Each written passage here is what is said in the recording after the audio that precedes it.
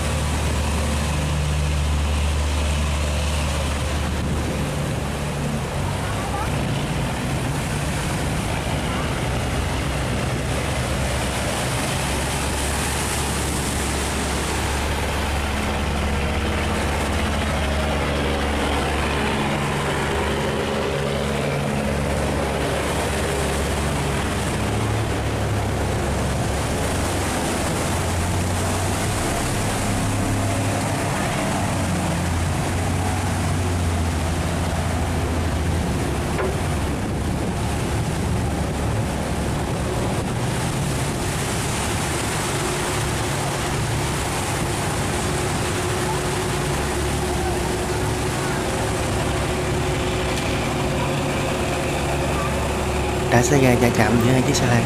May mắn là vụ va chạm không mạnh nên hai chiếc xe lan cũng không có xảy ra hư hỏng gì nặng nha các bạn.